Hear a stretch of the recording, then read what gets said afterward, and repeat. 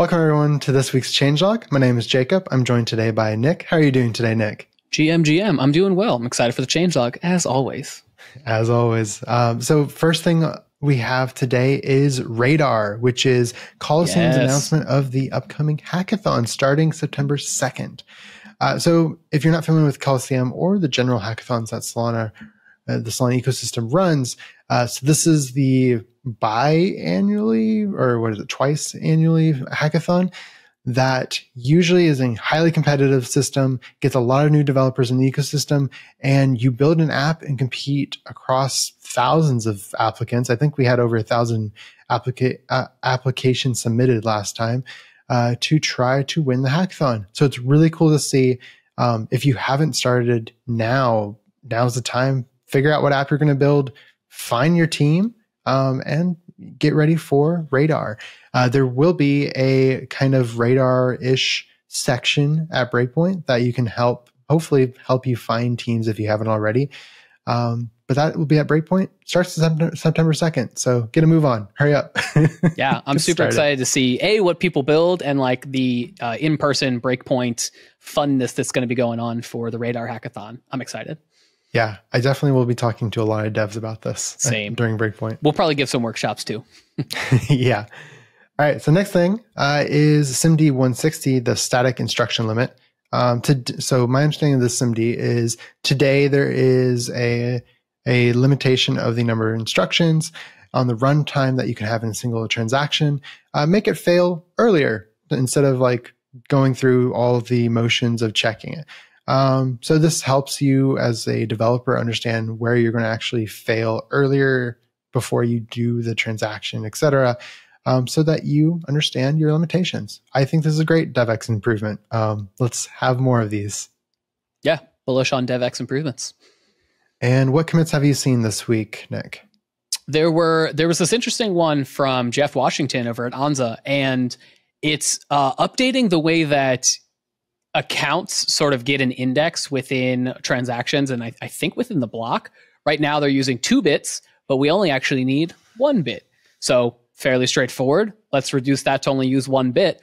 And the interesting thing here is that it makes it so we can have just less space that's being used in all the transactions that validators are processing. So 1 bit doesn't sound like a lot, but if you're processing, thousands of transactions a second, that 1 bit at a time adds up pretty quickly.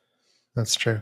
I think this is actually a Agave specific change as well, because my understanding is FireDancer uses a different type of accounts DB. So it would only it's not like a consensus breaking change.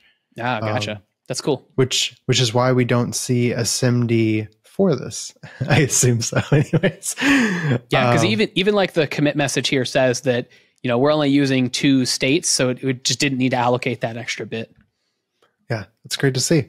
Another commit that I saw, or at least this is a number of commits under a overall issue. Oh, this is so cool. Anchor is trying to support custom discriminators. So 8 bytes is a lot of bytes per account when you only have 1232 bytes total for a transaction. So let's allow you to not have those if you want to. So this is a cool change to see that is being built within Anchor right now. You can see there's a number of different steps to the solution. But what it'll eventually do is kind of allow you to have more customization within the Anchor framework.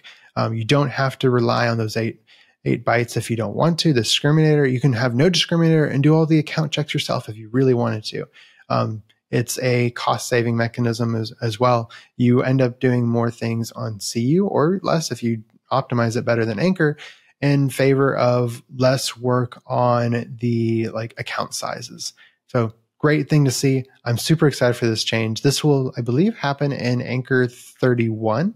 So it'll be the next update. I don't know when it'll be. That will happen, but it'll come soon. I'm happy to see this change happening. Yeah, this is really cool. It'll especially be interesting for people that want to use native. They can actually, in theory, use the rest of the Anchor stuff that they want because they'll be able to set their own discriminators, which is amazing. It's cool. Yeah. You could also exit and do your own serialization too, I believe, with this. Yeah, escape patches everywhere. Yeah, so it's good to see this. I think it's awesome to see. Yeah, you know what else is awesome? ZK compression. You get that segue? It's a good segue. Great segue. The ZK compression stack from Light Protocol and Helios is now on DevNet. We've talked about this when it launched on testnet a little while ago, but they're progressing along pretty smoothly, it seems, and now they're on DevNet and eventually on mainnet. So it's really cool to see. Yeah, I can't wait to try this. I haven't tried it out personally. Have you, Nick? Sadly, no. Been too busy with actions and blinks. Yeah, I'm really excited to try this because you can compress any PDA. We might do this on stream maybe the week that this changelog goes live. So we can try it out and see what kind of bumps in the road we run into and hopefully do some compression with PDAs. That would be really cool. Yeah, that'd be pretty cool. All right. And the last thing we have for this changelog is we have the StackExchange League.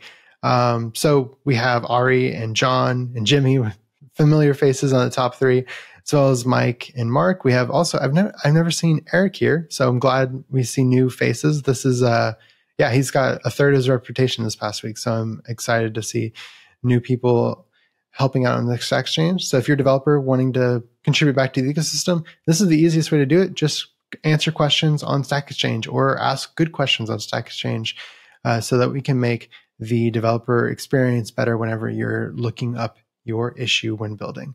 But that's about it we have for this week's changelog. Thank you all for listening, and we will chat with you next week. Bye-bye.